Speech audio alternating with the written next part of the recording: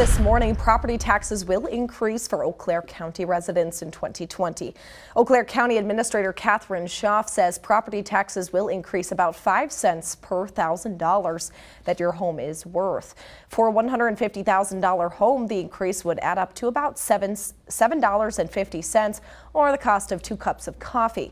She also says the county will be implementing new software that will allow you to obtain permits from the zoning department from the comfort of your own home, and will make it much easier for you to access land record information.